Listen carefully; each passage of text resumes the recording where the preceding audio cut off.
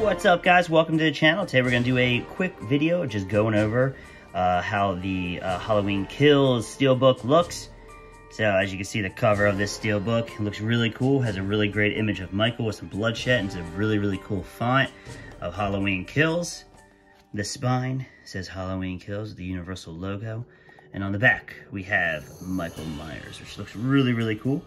One of the things I want to do is I want to take out the Steelbook from 2018 and do like a quick little size comparison video. How you can see how some of the other horror Steelbooks look. I have a few Halloween Steelbooks, so we're gonna get them out and so you can see how this guy fits in the collection of all the other Steelbooks we have from the great franchise of Halloween. Here's a shot of some of the other Steelbooks we have for the Halloween franchise. I do have a couple of Scream Factories, but I want to get the ones that are more of the traditional style. So we have the original 2018 and also the newer Rob Zombie Halloween Steelbook that came out last year. I really think all three of these Steelbooks are really awesome. I do think that the Halloween 2018 Steelbook is probably my favorite so far.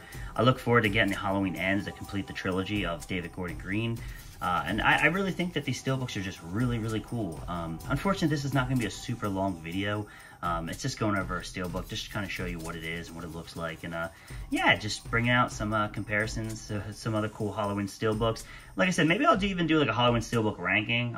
I have a couple more of them, so that might be kind of cool. But I hope you guys like this quick little review of the Halloween Steelbook, and I'll catch you guys in the next video. Keep an eye on my channel. I have the Ultimate Gremlins coming out, Ultimate Gizmo, Ultimate Big Chap from Alien, Ultimate Predator. So I have a couple reviews coming out from NECA, and I hope you guys are interested in that. And I will catch you guys in the next video. Peace out.